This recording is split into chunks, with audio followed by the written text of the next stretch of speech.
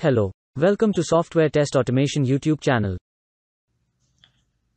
Hello. In last video, we have learned how to install the IntelliJ IDEA on Windows operating system. So today we will see how to create a Java project and configure the Selenium WebDriver. So this is my IntelliJ IDEA. So here to create a new project, I will go to File, New and click on Projects. So here you will get different options, Java, Maven, Gradle. If some options are missing for you, you need to install that plugin in the IntelliJ IDEA. Okay. So anyway, like we don't need all these things as of now. So currently we'll be creating a simple Java project. Click on Java.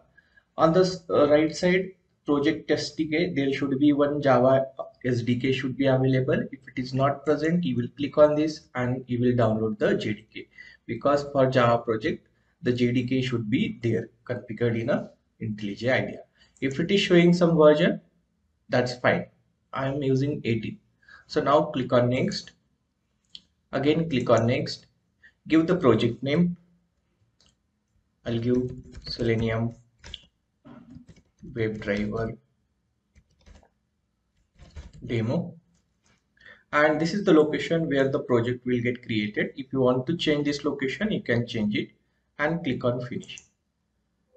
So you will get this window. So if you select first option, this window, it will just open this in current window, and if you select second option, it will open a new window, because already I have some other project open. I will select this window and you can see the project is open here. So this is a Java project, and inside Java project I have SRC folder.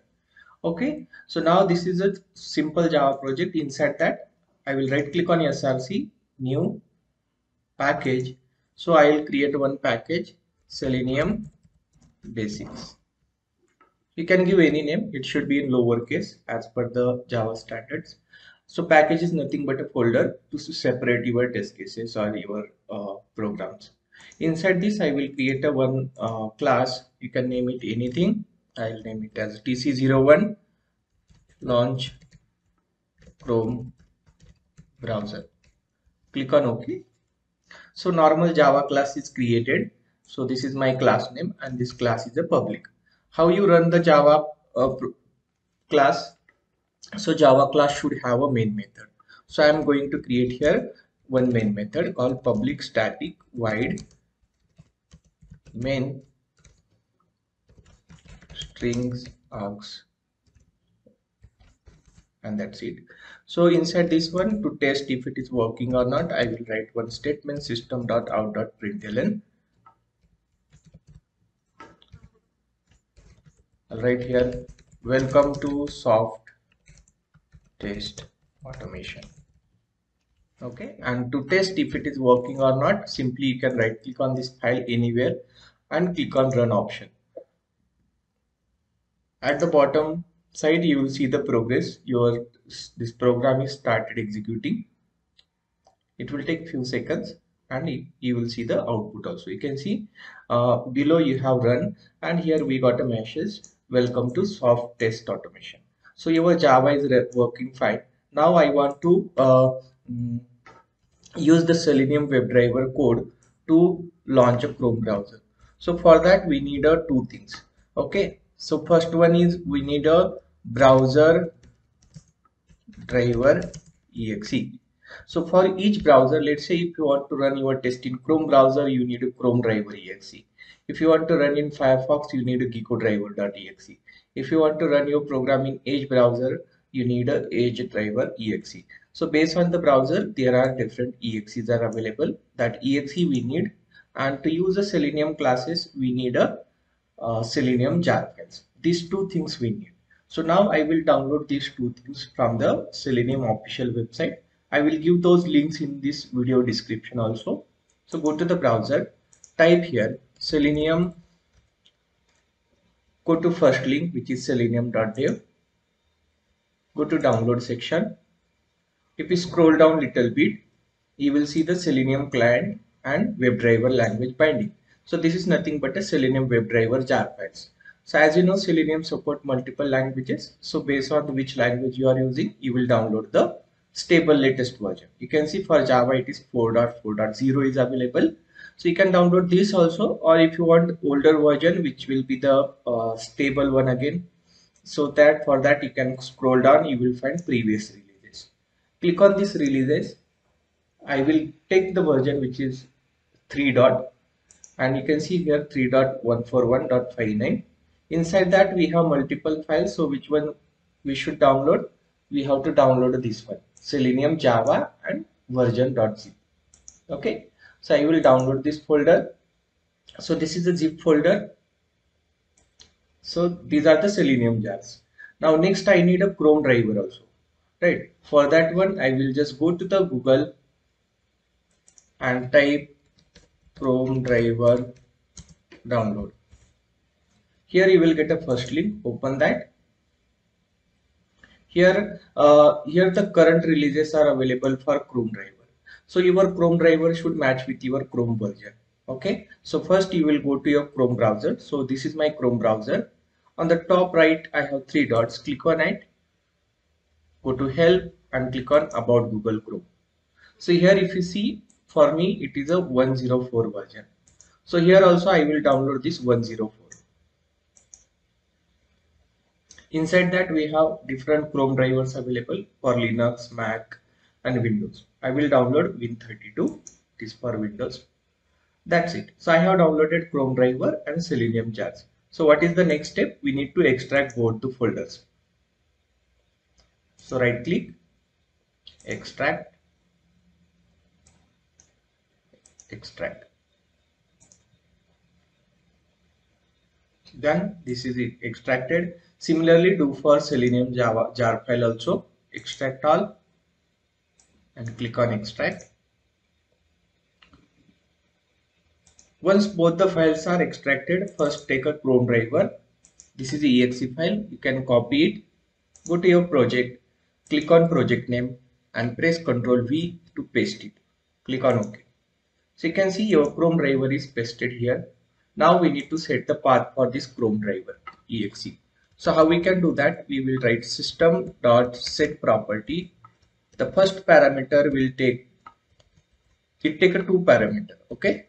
The first parameter is which driver we are using. So there is some specific string we need to pass in a lowercase. So I will type here WebDriver Chrome dot driver. Don't do any spelling mistake. It should be as it is for Chrome. For Firefox, it will be WebDriver.gecko.driver.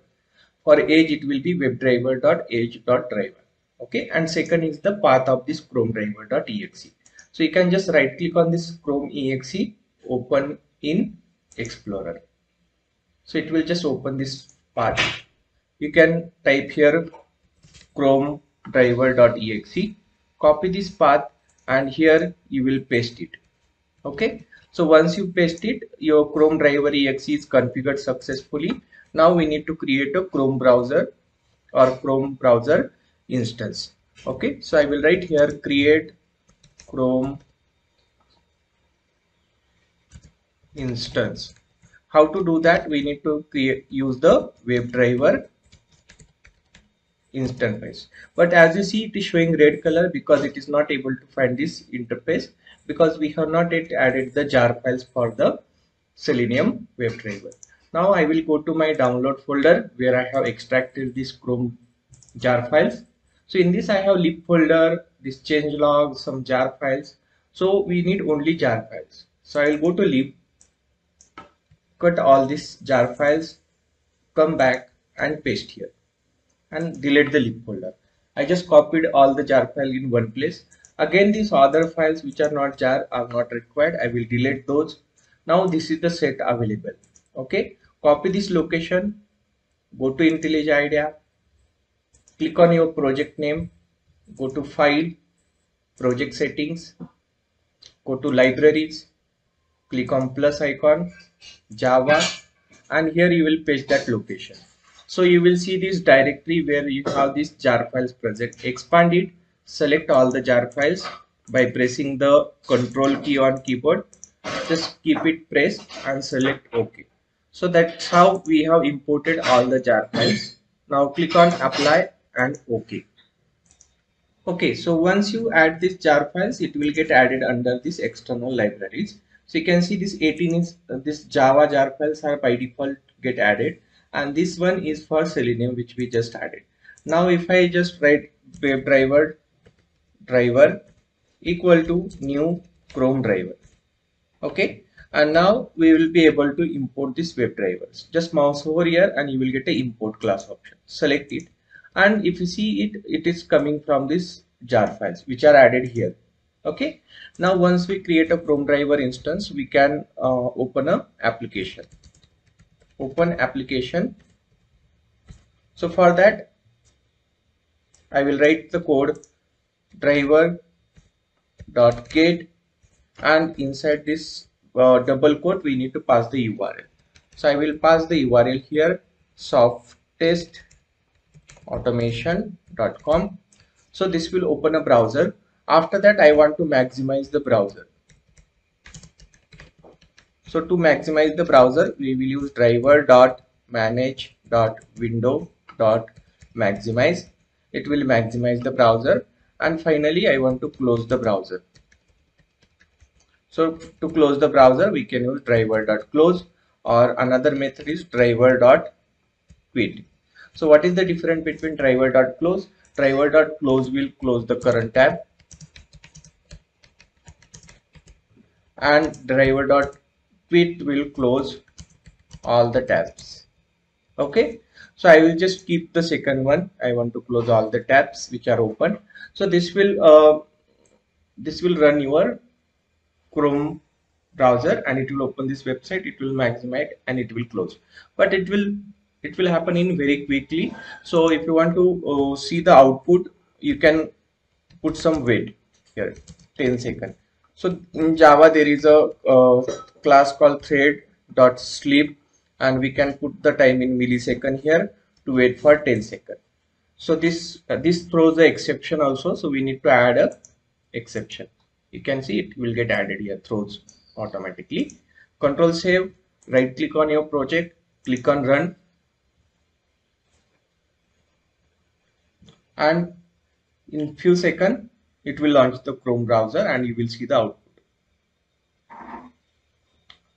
So you can see the Chrome was started successfully. It opened a browser, it navigated to website, maximize, it is waiting for 10 seconds, and then it will close. So here I have given the links for YouTube channel and all this. Okay, so you can see it launched successfully and it closed the browser. So thank you so much for watching the video. Please don't forget to subscribe this channel and click on bell icon to get latest video updates.